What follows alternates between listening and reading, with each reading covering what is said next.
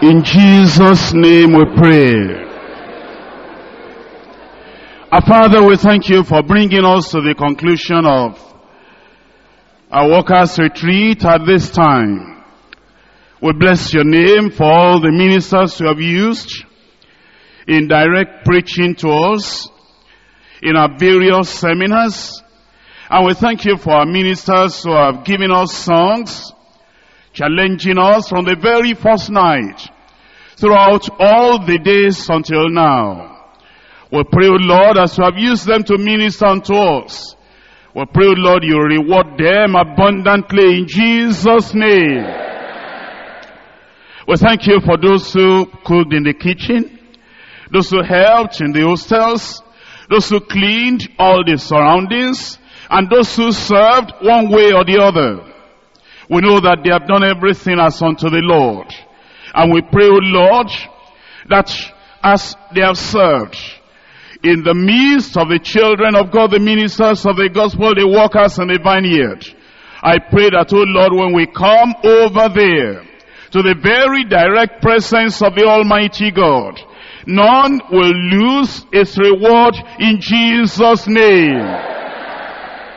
And we who have listened to your word in the seminars, in the Bible studies and Bible doctrine sessions, and in the various messages that we have heard, we have taken decisions.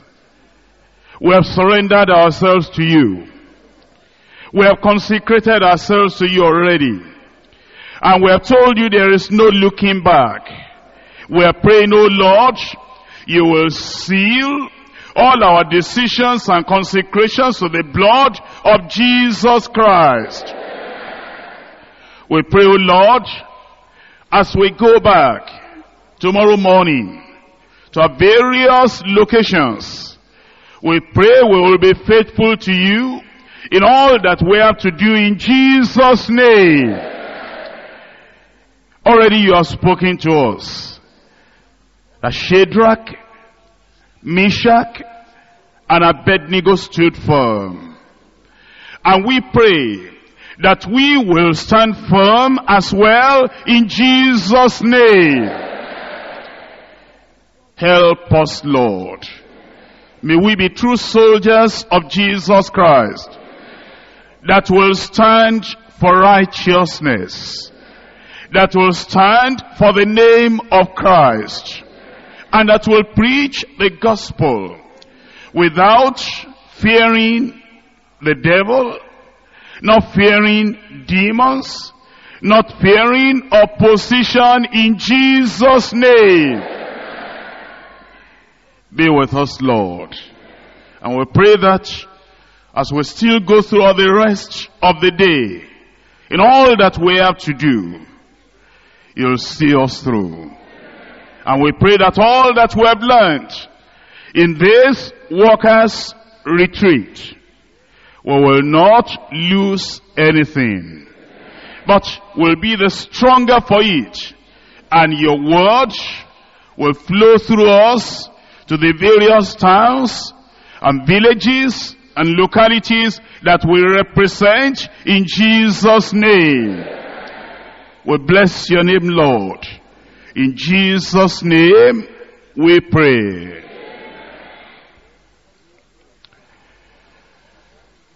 For the very short time we have before us, we want to consider consecration and steadfastness of true soldiers of Christ.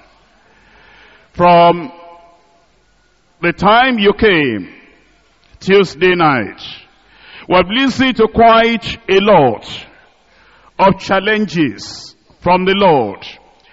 And all that we need to do now is to bring everything together and then to go before the Lord and say, Lord, we have heard the expression of your will.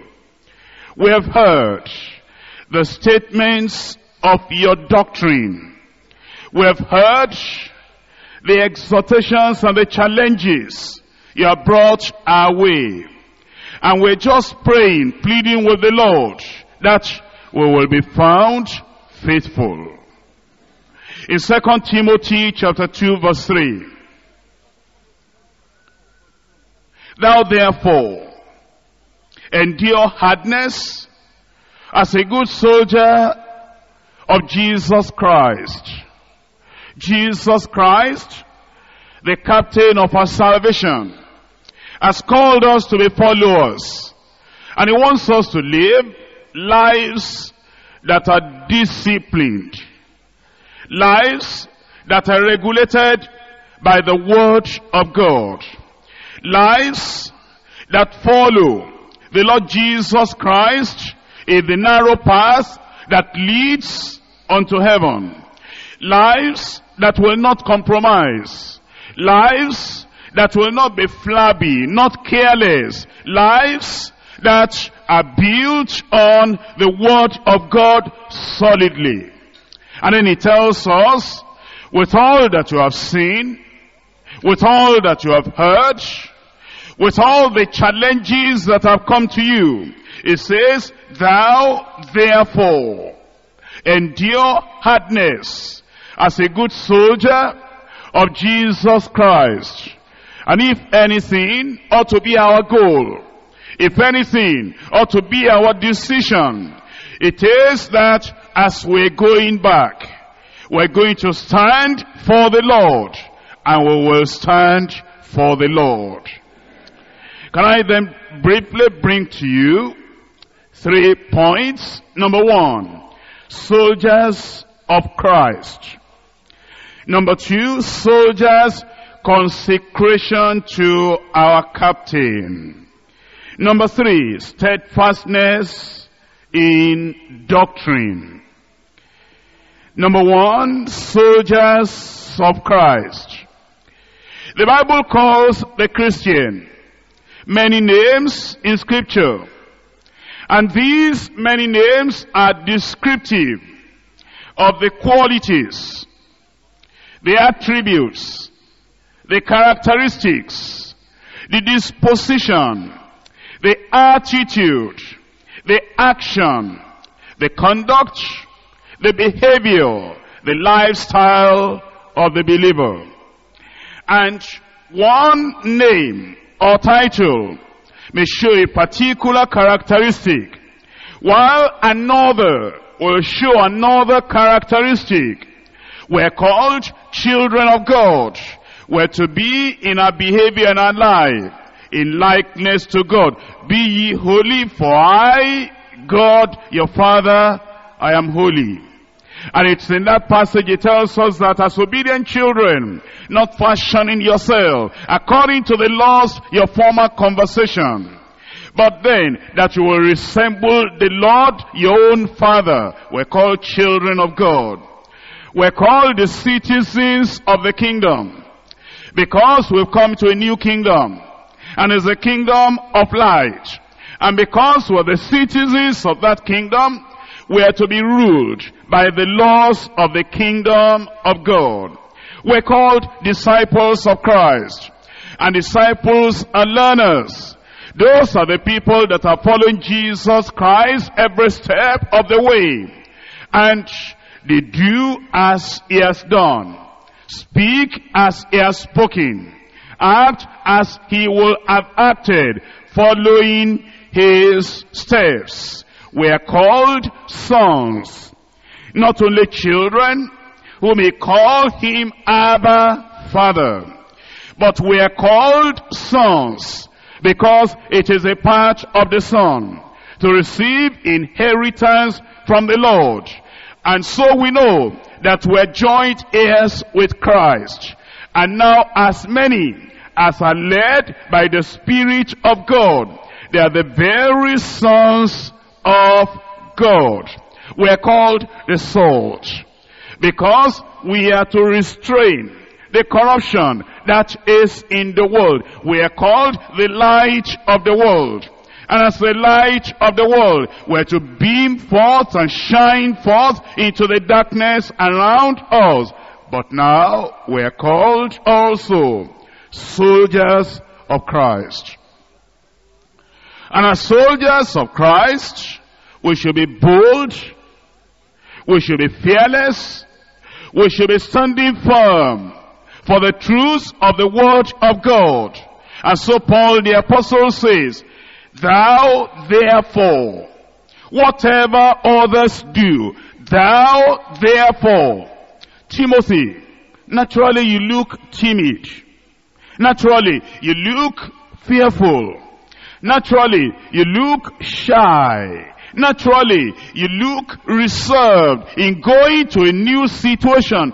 Timothy, you look at a person that could easily be intimidated by what people say and by what people do. But Timothy, looking at everything the Lord has given you, you've got salvation. The scripture has made you wise unto salvation.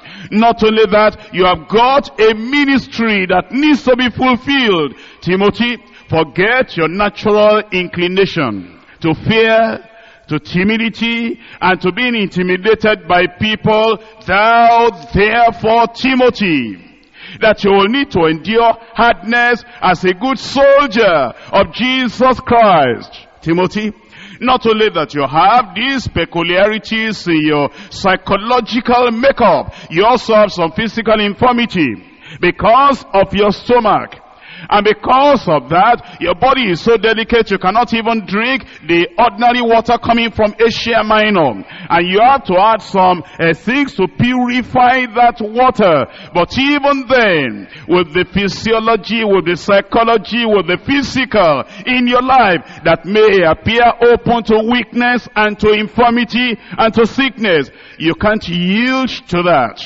You have to rise above your circumstances. And you have to rise above your situation. You have to rise above your human, personal peculiarities. And thou, therefore, Timothy, endure hardness. There is hardness in the way. Preaching the gospel is not an easy job.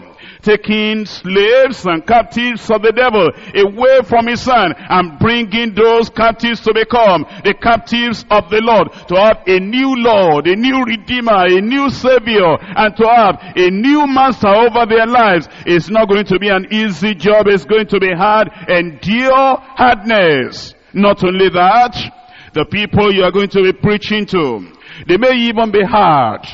They may be a little bit resistant. And Timothy, there is no place. There is no place for timidity. And there is no place for cringing. There is no place for fear. Thou, therefore, endure hardness as a good soldier of Jesus Christ. Timothy, will you remember that the people that have been chosen before you, they too, they had their peculiarities. Moses was a stammerer, but listen, he was able to stand before Pharaoh. And Joshua was inexperienced, and listen, he was able to organize around Jericho. And David was just a small lad, just a youth, and yet was able to take on Goliath. And Shadrach, Meshach, and Abednego have been referred to as the Hebrew children. And they were slaves, not having any right in the land of Babylon. And yet they were able to stand in the kingdom of Babylon. And these disciples of Jesus Christ, the early ones of Peter and James and John and the others, they were looked at as ignorant, unlearned men, and yet they were able to stand. When they saw their boldness, they took knowledge of them. They had been with Christ. Timothy, will you understand? If you are weak, others have been weak too. Moses was a stammerer, and David was very young, and he had nothing going for them. If they were able to stand, Timothy, thou therefore endure hardness. And as Paul told Timothy, I believe the Lord is telling us tonight, that even though we are young, like David, even though some of us might be stammerers like Moses, and some of us might be inexperienced like Joshua, and some of us might have been in a place which is not your native land, which is not the place where you were born, even though it might appear like you are like Shadrach, Meshach, and Abednego, up there where you are. Will you remember that if they were able to stand, you can stand. And you will stand in Jesus' name. Thou, therefore, because of the cross, Therefore, because of the victory of Jesus Christ, therefore, because greater is he that is in you than he that is in the world, therefore, because the Lion of the tribe of Judah dwells within you, therefore, because on this rock I build my church, and the gates of hell cannot prevail against it. Therefore, because the blood of Jesus covers you, and they overcame by the blood of the Lamb, by the word of their testimony, and they loved not their lives unto the death. Therefore, because churches have even been planted in the place where Satan's seat is, therefore, because the everlasting arm is underneath you, therefore, because with our God, nothing shall be impossible. Therefore, because you can command this mountain, it can be removed. Therefore, because of the possibilities of prayer and faith, therefore, because of the eternal decree of God, upon this place I build my church, and the gates of hell will never prevail against it. And you ask of me nations, and I will give you nations as an inheritance. Therefore, because eventually the victory will belong to Christ and his church, and a time will come when the announcement will be, the kingdoms of this world are become the kingdom of our God and his Christ. Therefore, stand and endure hardness, because the scripture is true, because Christ is behind you, because you cannot fail, since God cannot fail, because the everlasting power of God is supporting you and backing you. Therefore, endure hardness. Can we endure? I said, can we endure? And then it says, as a good soldier, not just as a soldier, as a good soldier, a faithful soldier of Jesus Christ. And I believe by the grace of God, we will stand. In 1 Corinthians chapter 9, 1 Corinthians chapter 9, and in verse 25, and every man that striveth for the mastery is temperate in all things. You see, this Christian life cannot be a careless life, a flabby life, a gluttonous life, a drunkard's life, a worldly life. No, it cannot be. It says anyone that strives for the mastery, he'll be different from the ordinary people, the ordinary churchgoers, even the ordinary fellow that carries the Bible. It says that everyone, anywhere, every man that striveth for the mastery is temperate, is controlled in all things, is controlled in his speech, is controlled in his use of time, is controlled in his association with the world, is under control at the time of temptation, and is under the control of the scripture and the Spirit of God. Every man that striveth for the mastery is temperate in all things. Now, they do it to obtain a corruptible crown, but we an incorruptible. I therefore so run, not as uncertainly. And then he says, I so fight, not as one that beateth the air. And then he says, but I keep under my body. And he says, I bring it into subjection, lest that by any means, when I have preached to others, I myself should be a cast away. You know, there are some preachers and workers, they're not careful, they're not sober, they're not vigilant, they do not watch their steps, they act as if they cannot fall, they eat anything, drink almost anything, wear anything, go almost anywhere, talk anything, no control. They do not have the mastery. And they may tell you that they are successful preachers. But Paul the apostle, he said, I have preached. In fact, he said, God has raised me up to be an apostle to the Gentiles, a teacher of the Gentiles. And yet he said, I keep my body under. That's the true soldier of Christ. May God help you to be a true soldier of Jesus Christ. To be watchful, to be sober, to watch what you do, where you go. And always ask yourself, if I do this, will it show that I am a true soldier of Jesus Christ? Is this not carelessness? Is this not compromise? Is this not going to make me look like the ordinary churchgoers who do not know their left from their right? Is this not going to make me like Demas, who forsook Paul and has loved this present world? Because of that, you are very careful. You keep your body under. The soldiers of Christ. Number 2, soldiers' consecration to our captain. We have Christ, and he is our captain. He is the captain of our salvation. And we to be consecrated, committed, surrendered, yielded unto the Lord. We need to so abandon ourselves in the will of the Master, in the word of the Master, in the way of the Master.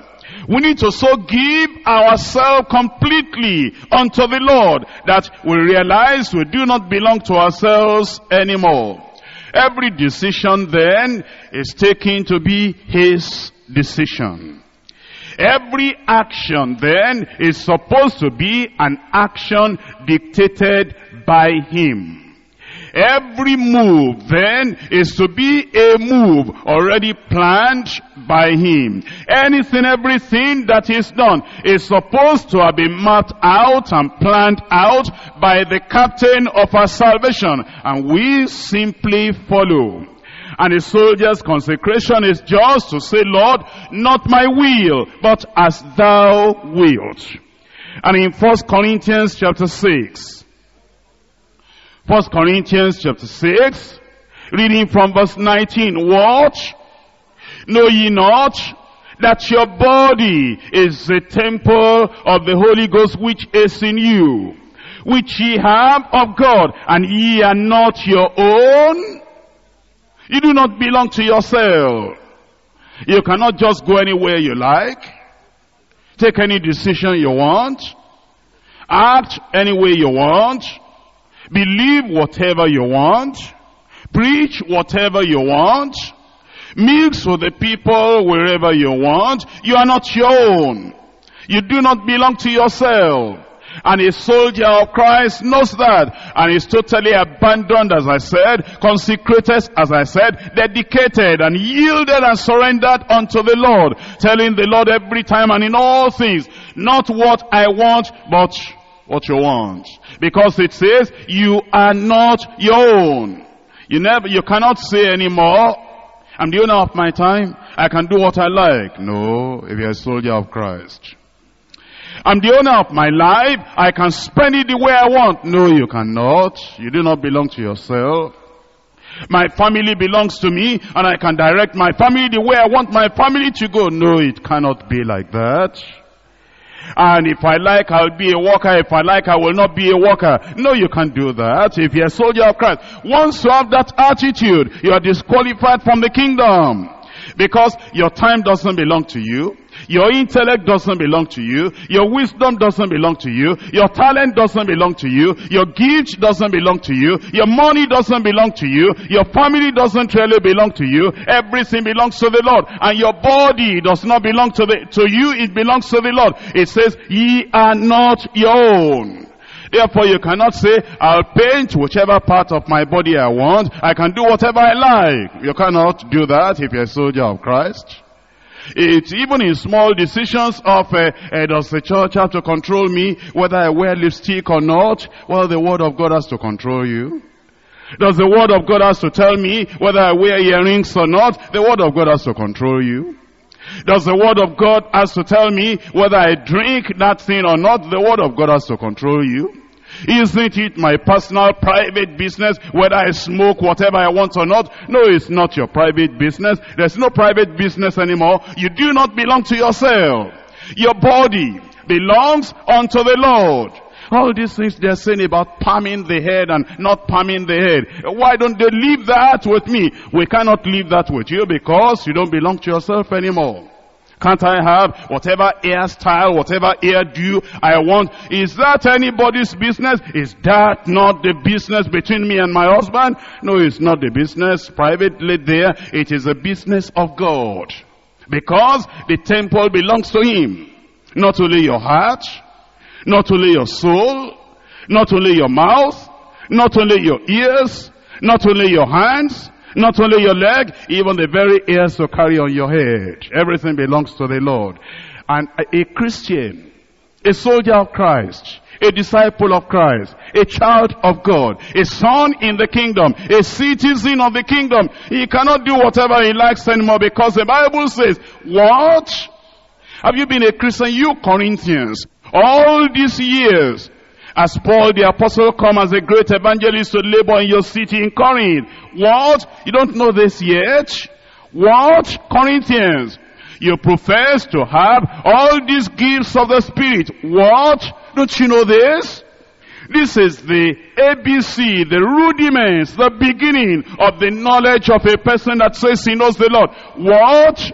Corinthians, you pride yourself in being able to judge and being able to say, I prefer Paul, I prefer Apollos. What? With all the criticism that you make, thinking that you know the truth and you know this and that. What? Know you not that your body is the temple of the Holy Ghost? Have you been a Christian for a year and you don't know that? You've been a Christian for 2 years, you don't know that. You've been a Christian for 5 years, you don't know that your body does not belong to you anymore. It says, it belongs to the Holy Ghost. It is the temple of the Holy Ghost, which is in you, which ye have of God, and ye are not your own. Amen. For ye are bought with a price. Ye are bought with a price. Listen to me, you went to the market and you bought gari and you paid with it. After you paid for that gari, the person that sold the gari to you took a cup, put water inside and dipped his hand under that gari and puts in the water, begins to drink. You say, what is this? I paid you the money. I bought it from you. And you are still drinking out of it. It says, it was out of my calabash that you brought it out. You say, this one is a thief. After you are bought with a price, the greatest price that heaven could pay, the greatest price, the blood of Jesus. After you are bought with a price, and everything is the purchase of the Lord, and everything that belongs to the Lord, then you dipped your hand into the hand of the Lord again, and you took the time away from the Lord. And the Lord says, what is this? Look at the price I paid. No other price has ever been paid greater than the price I paid for you, not only for your soul and for your body. And you cannot take that body into the dancing hall again. You cannot take that body into the festivals of the idol worship again. You cannot do anything again with that body except what the purchaser, what the Redeemer, what the Lord wants you to do with it. It says, for ye are bought with a price. Then it says, this is the only thing to do for the rest of your life. Glorify God in your body and in your spirit, which belong to God, which are God's. You know, there are people that all they talk about, they say, I've given my soul to Jesus Christ. I've given my life to Jesus Christ. You hear them? Maybe you say that too. I've given my spirit to the Lord Jesus Christ. I'm still to hear them say, I've given my body to the Lord Jesus Christ. You can't paint it with charcoal anymore. You can't do anything with that body again anymore. You can't commit masturbation again and say, I want pleasure for myself. You can't do that again. You can't commit abortion again with that body. It belongs to the Lord now. It's not only your spirit. It's not only your soul. Your body now, everything belongs to the Lord. And it says, therefore, glorify God in your what? In your what? In your body. And you tell me a person like Jezebel, that when she comes like this, the Lord Almighty turns his eyes the other way. He says, angels, take her away from my sight. I cannot see that. Why? When you come to appear before me, who has required days at your hand? Why? The first pews are filled with Jezebel. Why? The middle pews are filled with Jezebel. And the Almighty God in heaven, as he looks at many congregations today, and it's like disco hall, while they are dancing and, with their Jerichos, with everything and all the painting and all the dangling of the jewelry. And then they are singing and they are mentioning the name of Jesus. And they are singing and holding one another. Right in the presence of Almighty God, they are having immoral thoughts towards those ladies. And God Almighty looks at them. And he says, Gabriel, with his eyes closed, he said, who are those people there? Michael, who are those people there? And Gabriel says, let me listen to them, Almighty, the Most High God. And then Gabriel listens to them. And he says, they appear to be singing the songs of Zion. They appear to be calling the name of Jesus. They sing about heaven too. And they appear to be quoting the promises of God. He says, angel, withdraw all the angels that are supposed to be in worship, withdraw them from there. Let not those Babylonians sing the song of Zion. And if in your own fellowship, where you are, it is like that. All the palming, all the painting, all the lipstick, and all the fingerprints, and all the jewelry, and all the dancing, and all the disco, and all the worldly music. You are there like that. God says, angel, drive them away from there. You don't want to be in a place like that. You want to come before the Lord tonight. You want to consecrate your body unto the Lord. You say, oh Lord, I thought my soul was only for you. I thought my spirit was only for you. Now I realize tonight like never before that my body also belongs to the Lord. And this mouth will not tell lies anymore. And these legs will not walk to that dancing hall anymore. And even if they call it a church, even if they call it a worshiping place, if they're having all the disco thing inside there, oh Lord Almighty, if I don't have a church to go, I will stay in my room alone and I will worship the Almighty God. Rather than going to a place where they are worshiping another thing, where the Lord is driving them away from His presence, rather than go to that place, I will stay in my room alone. I worship the Almighty God. You'll need to take your stand. Stand for righteousness. And stand for holiness. And realize that this is the consecration and the commitment of the believer, of the soldier, to the captain of our salvation. And it will mean that everything you do in word or in deed, you do everything to the glory of God in 1 Corinthians chapter 10 verse 31. Whether therefore ye eat or drink, or whatsoever ye do, you do all to the glory of God. You do all to the glory of God. Point number 3. Steadfastness in doctrine. Already we have learned all the doctrines, major cardinal doctrines of the scripture. And now, what remains but for us to pledge ourselves into the hands of the Lord and to say, Lord, I will never depart from the truth of the word of God. In 1 Timothy chapter 4 and in verse 16, take heed unto yourself and unto the doctrine, continue in them. Continue in them. For in doing this, thou shalt both save thyself and them that hear thee. The basis by which eventually you'll be allowed to go safely into the kingdom of God is that you continue in the teaching of the scripture. You know, day by day, people are leaving this world and are going to the great beyond.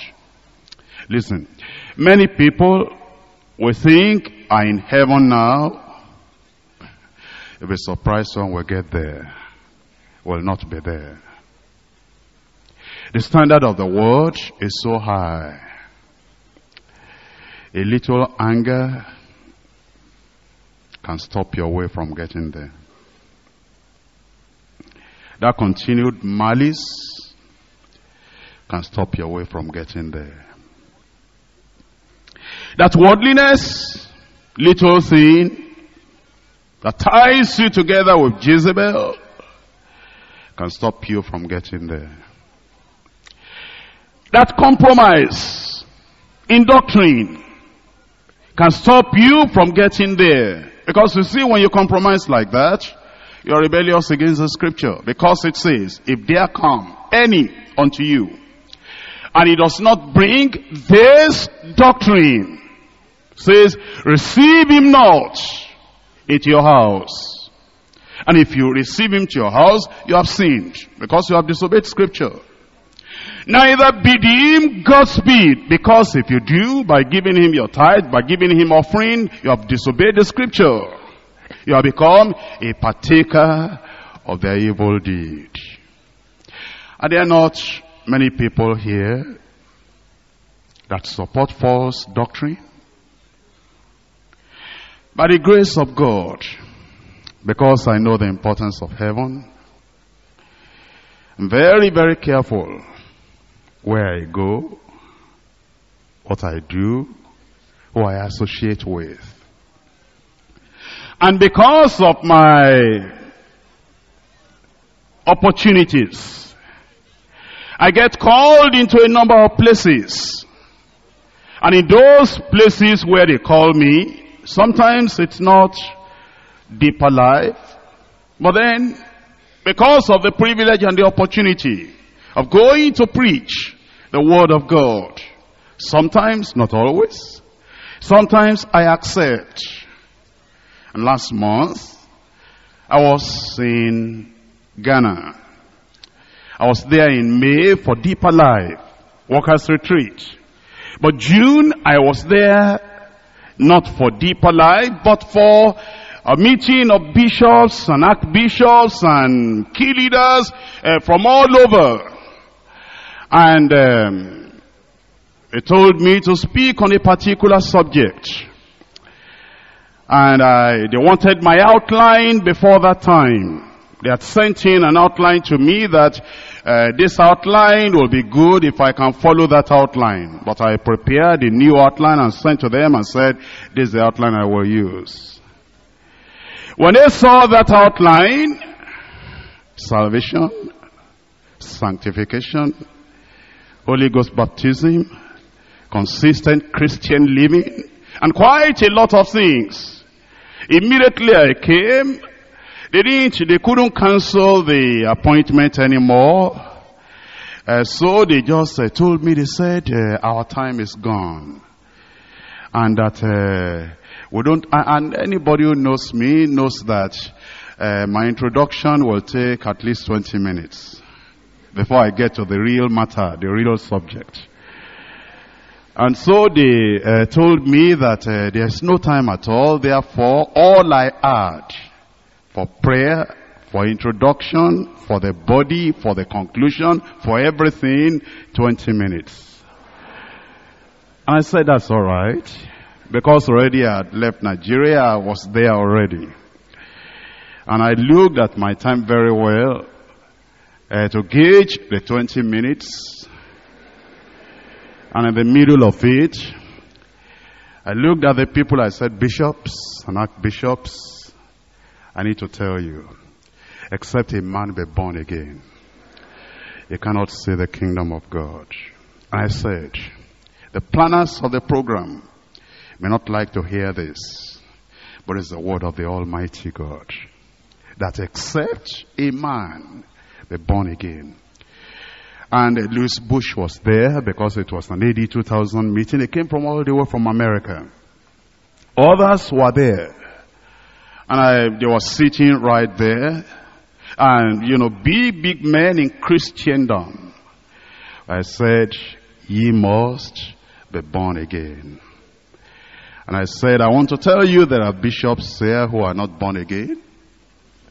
And if you die, it's hellfire. That if we don't stand by that all that you preach in any denomination will be nothing in the sight of God. And at the end of the meeting I said, rise up. If you are not born again, we're going to pray together. It wasn't Workers' Retreat of Deeper Life. Those were big people. And after we finished, somebody ran to the organizer, because just a Sunday before I got there had been a hot argument among them in the executive. Why did you invite this man? Why did you invite this man? But I was surprised that after I finished, the report I had later is that one of the bishops ran to the person that organized it, that they were challenging. Why did you invite him? The man said, this is the man we need. Now what he has said, nobody else is bold to say it, but somebody has to say it. And then they reproduced the cassettes. And I was surprised with how direct I was. They were rushing for those cassettes. And they abandoned many other cassettes that other people gave that were sweet and nice. And this one that was right on the point, they were rushing for it. Why are you fearful? Why don't you preach the truth? Why don't you stand on this doctrine? I was invited to the Assemblies of God some time ago in Britain. And these people, ministers, in their midst, many of them, about 2,000, old men, some of them 60, 65, quite old.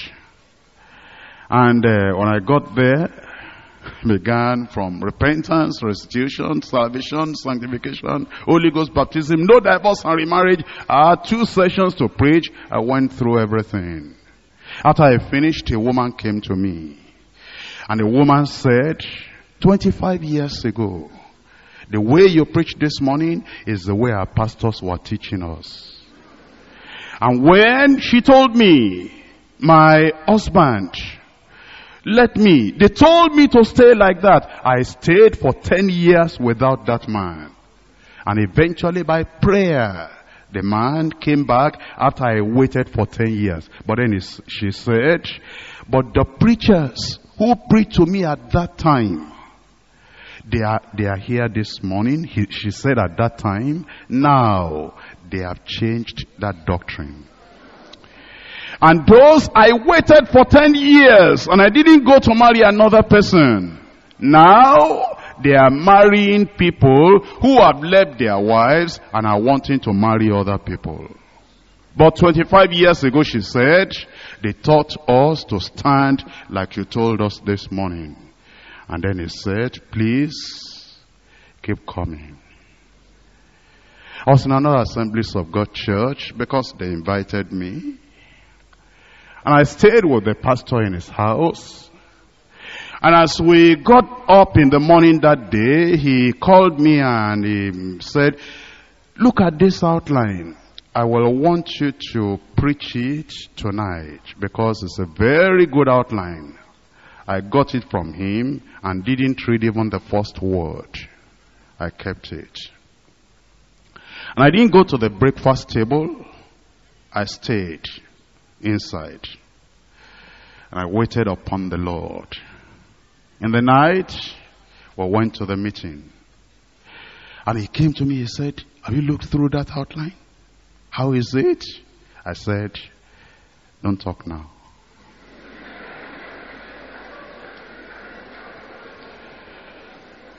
And that night, I listened to the Lord, and I brought out the message of the Word of God. There were some people that left the church because they were against that pastor.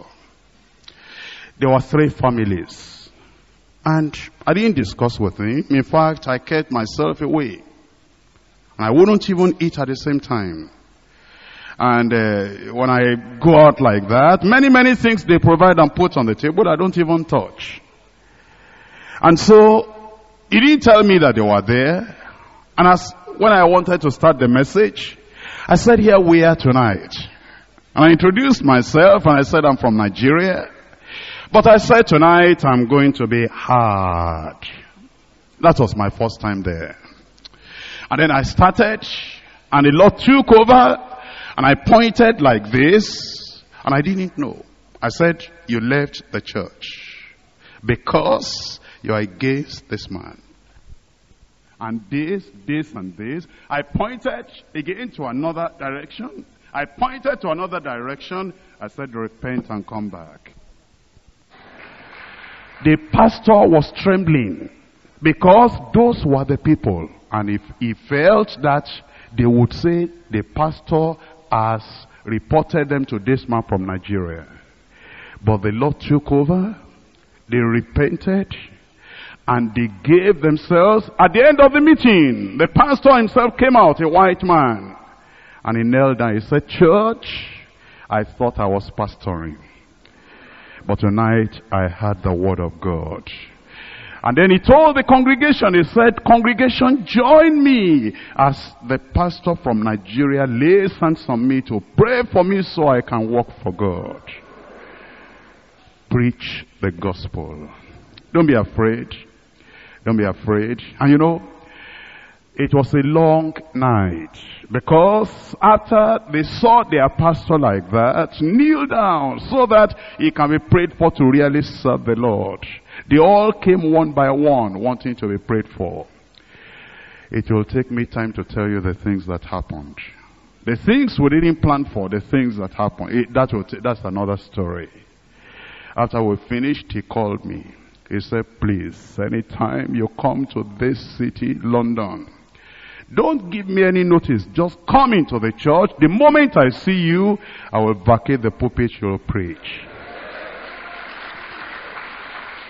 If you will stand for the truth of the word of God, the Spirit of God will back you up.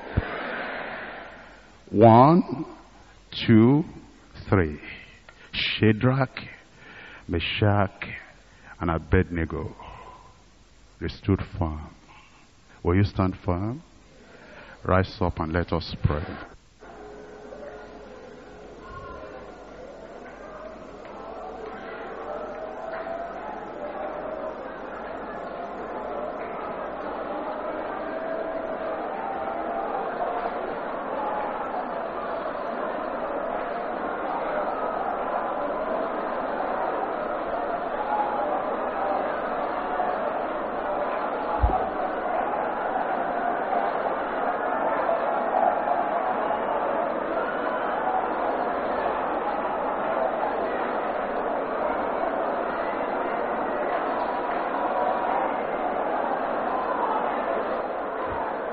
We can stand firm on the word of God. Don't compromise, don't compromise, don't compromise. Stand on the unchanging word of God.